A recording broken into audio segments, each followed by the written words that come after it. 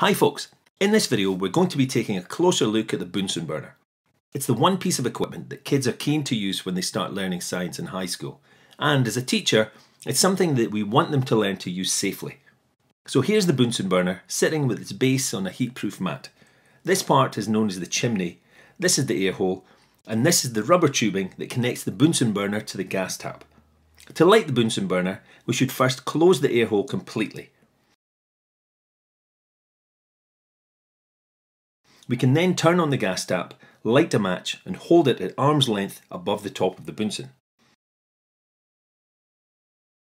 You should also be standing up with long hair tied back and any flammable materials placed well out of the way. Now you'll see that when I open up the air hole we get a very different flame. It changes from yellow to blue. Let's look at the two different types of flame in more detail then. So you can see that there are some pretty obvious differences as far as the colour and shape of the flame goes.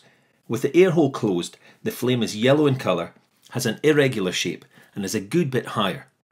When the air hole is opened, the flame is far more regular in shape, with an outer cone, which is difficult to see here, and a triangular inner cone. For obvious reasons, we call this the blue flame. And what do the flames sound like? First off, this is the yellow flame.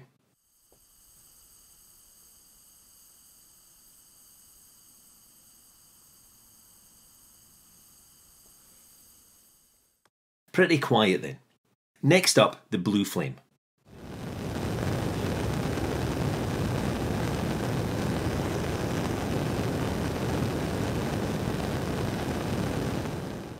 This is why the blue flame is often referred to as the roaring blue flame.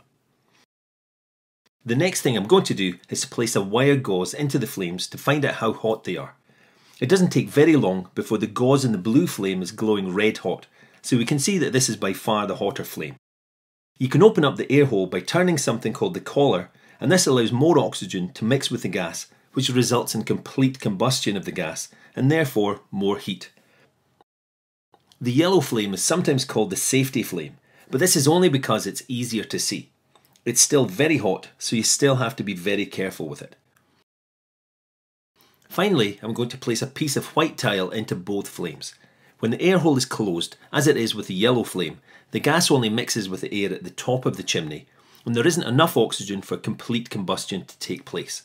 Because of this, carbon soot is produced, and you can see this forming in the tile on the left. If you tried to heat a beaker of water on a tripod above a Bunsen burner on a yellow flame, you'd find that the beaker quickly turns black with soot as well. Until next time, see you later.